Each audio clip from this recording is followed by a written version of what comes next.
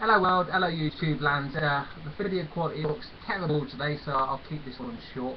I am going to get a HD camera, by the way, to update things and bring myself bang up to date to the world, to 2013 like the rest of you.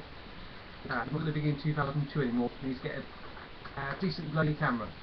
Right, let's do a review. King Conan, number 4. The Hour of the Dragon, part 4 of 6. Wait, I picked up this one because my usual copy of The Massive wasn't at the comic book shop. To be honest, I wasn't that disappointed because I was getting a bit fed up with The Massive.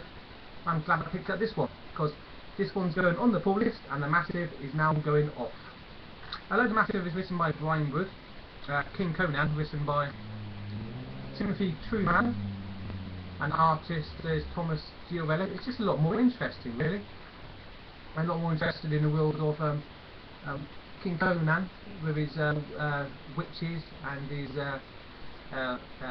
evil wizards who can see through the eyes of ravens, him flashing his sword around here, there and everywhere. I'm much more interested than a bloke on a ship looking for another ship, which is what The Master is all about. Right, King Conan, I'll quickly go to my 5 categories. Art. Reminds me of an old horror or adventure comic when I was a kid, quite a few years back now. So, you know, feelings of nostalgia running over me, which is good for old people like me. It's got a gritty, old school quality feel to it. Like I said before, my camera sucks, but I'll give you a quick example of some of the artwork.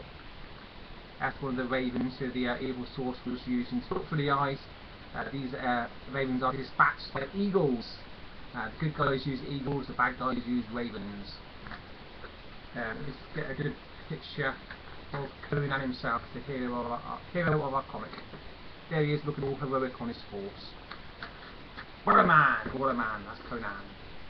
Right, art, I give that a, I liked it a lot, 4 out of 5. Action, Conan fights 5 bad guys all by himself, but not quite by himself.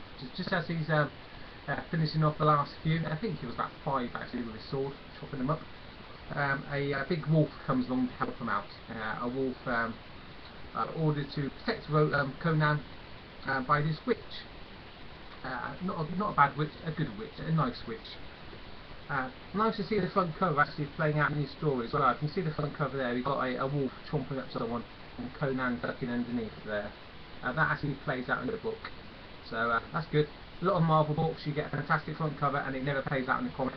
So when you've got the actual scene on the front cover played out in the comic, you don't feel like you've been ripped off. It's good stuff that. Action, 4 out of 5 again. A character is told through the point of view of old Conan, explaining his younger days. And there's a bit at the end of the comic here. It's called, if I can get it right here, Lockbox, which explains all about the character of Conan and why it's so interesting. I'll just read out what they say about him here.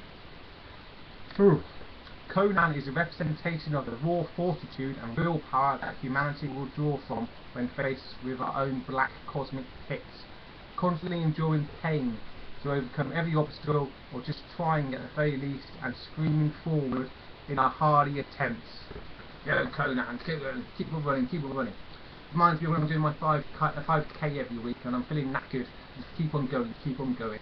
So this Saturday when I do my 5k, I'm going to be thinking about King Conan and I'm going to keep on running. Yes, I'm going mad. So that's character, I'll give that a 5 out of 5. What's next? Oh yeah, storyline developments. Right, this is issue 4 of 6. I haven't got any of the other issues, but when reading this comic I knew exactly what was going on. It's very easy to pick up. That's what I was sort of I was worried about really when picking up number 4 of 6. I was worried that I wouldn't know what the hell was going on. But I did. I knew exactly what was going on from beginning to end.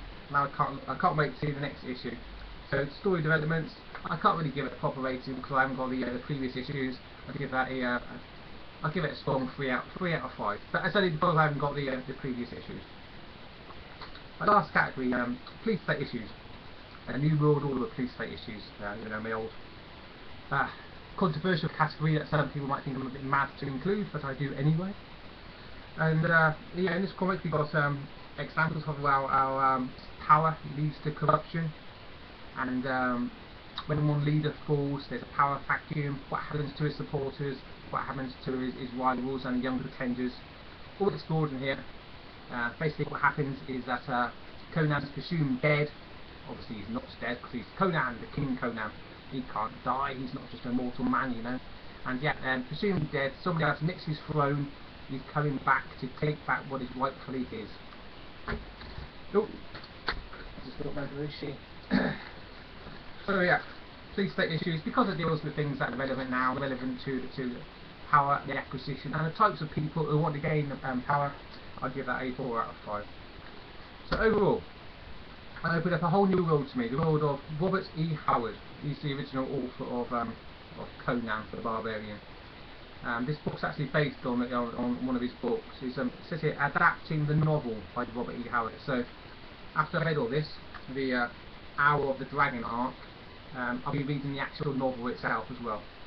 Because although it's got a nostalgic feel to me, Conan isn't something that I read when I was a kid. But it's things like this, just not Conan itself. So it's fantastic to have a whole new world opening up for me. Which is why I like the Star Wars universe as well, because that's a whole new world. I like this world creation stuff. Although I did not like Saga, that was a world that was quite boring to me. The world of Conan is not boring, it's very interesting to me. Okay, so love Conan, love the art, love the story, 9 out of 10 for me. King Conan, loved it, lots of fun for boys like me. Check it out for yourself, really good comic. Okay, that's it for me, I'll see you later, goodbye.